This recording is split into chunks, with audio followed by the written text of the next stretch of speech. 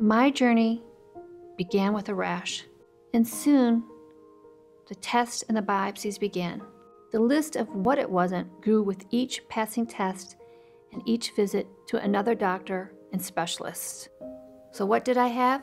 Nancy was diagnosed with relapsing polychondritis. It's a disease where the body turns on itself and cells of our immune system attack the cells in our own body. In relapsing polychondritis, they specifically attack cells that have cartilage in and around the area. Relapsing polychondritis is more commonly known as RP.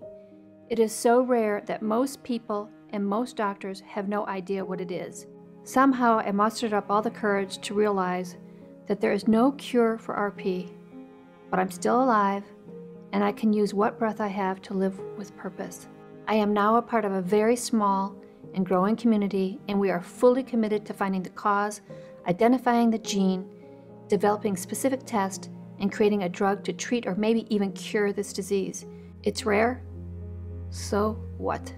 We don't have all the answers, but we have purpose, and having purpose changes everything.